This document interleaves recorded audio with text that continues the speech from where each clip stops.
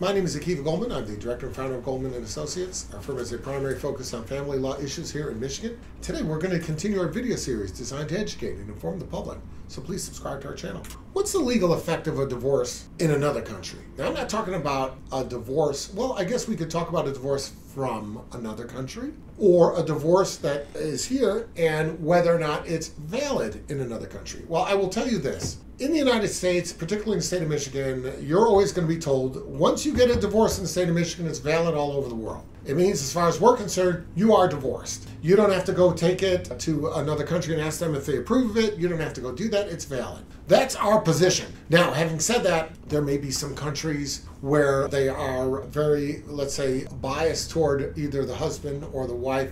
They may have rules that favor one or the other, and whether they're going to recognize it to the same degree that Michigan would if it's a Michigan divorce, that remains to be seen. But the general proposition is divorced here, divorced everywhere. Now, let's look at it the other way around. If we say divorced here, divorced everywhere, does that mean divorced everywhere, divorced here? Not necessarily. Michigan requires, and all the states really do, that if somebody's going to say that they're divorced, they have to have had opportunity to have the due process of law in the other place for Michigan to recognize it. Within the United States, every state, because of full faith and credit rules, will recognize the judgment of another state. It doesn't mean they'll do it without a procedure. Every state has a procedure for the recognition of foreign divorces. So Michigan will recognize a divorce from Louisiana.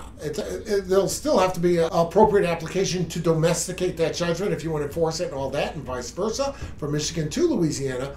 But there'll be a recognition. In terms of the world, though, Michigan will recognize a foreign divorce so long as there is clear evidence that the due process rights of the person against whom the divorce was filed were maintained, were honored, that the due process rights were followed so that the person had an opportunity to be heard on issues that are relevant. It is a fact that there are some jurisdictions in the world where they will permit a divorce without any notice to the other side. And if the other side has no notice and they haven't had an opportunity to be heard on the subject, they haven't had an opportunity to assert their rights, to make their claims, Michigan's not going to recognize that. Michigan's going to say, if you want to domesticate that judgment, you're going to have to prove that this person had notice, this person had an opportunity to be heard, this person's arguments were asserted before the court, and if the court decided against them, that's a different story. But at least they had the right to due process, the right to be able to say, look, before you impact my property, I want to be heard on the subject.